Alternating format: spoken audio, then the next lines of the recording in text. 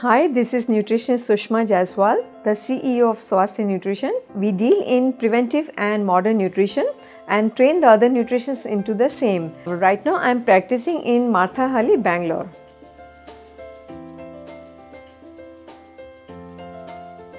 See, as the age advances, the nutritional absorption becomes less and less in the elderly people, and so their nutritional needs are little high in the sense that they cannot eat more food, but they have to be given the food that is nutritionally well balanced.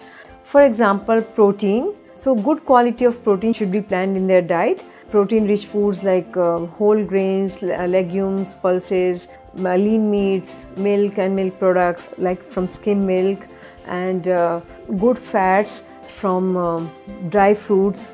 More fat is not required for them, but the good fat is required, by their body. So especially the essential fatty acids, omega-3. So omega-3 rich foods should be given like walnuts and pecan nuts and flax seeds. And see, their calcium requirement also becomes high to keep their bones straight.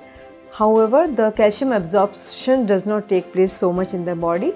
So their requirement is 1.5 times higher than the normal person. And same way vitamin D. Now the amount of vitamin D a small baby might produce just in 10 minutes, the same amount of vitamin D production in the presence of sunlight might take 1.5 hours to 2 hours in the elderly body. So every morning going in the sunlight and sitting there, spending some time outdoors is very good option for the elderly people.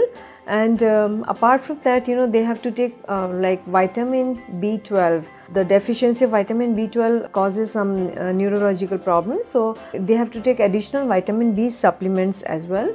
And likewise, eating more of fruits and vegetables in the raw form is very good option because it's nutrient rich, and also carbohydrates are less in that food. So this is a good option for elderly people, that it does not put so much pressure on the digestive system.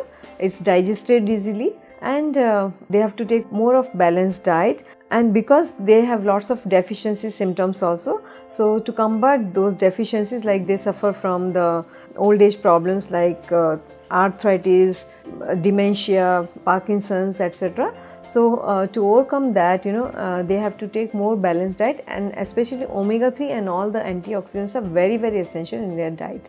So stay healthy.